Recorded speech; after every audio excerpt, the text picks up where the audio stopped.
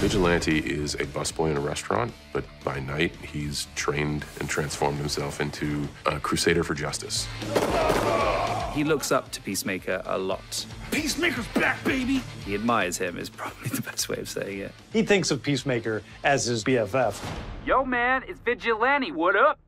P, it's V. Are you watching this game? I realized in that last message, I called you P and me V, as if you were a penis and I was a vagina.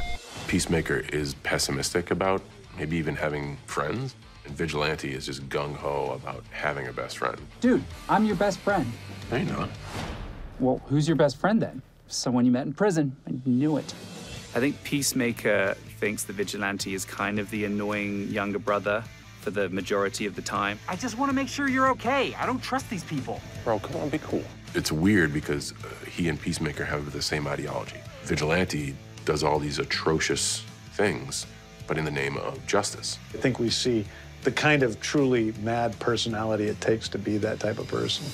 When I find out someone murdered an innocent person or did some graffiti and I kill that person, you think that gives me pleasure? No. Well, it does. Vigilante admires any kind of violence, and he admires Peacemaker probably because he is everything that he wants to be as a superhero. Yeah! What are you doing? If I keep changing my facial expressions, he won't be able to recognize me in a lineup.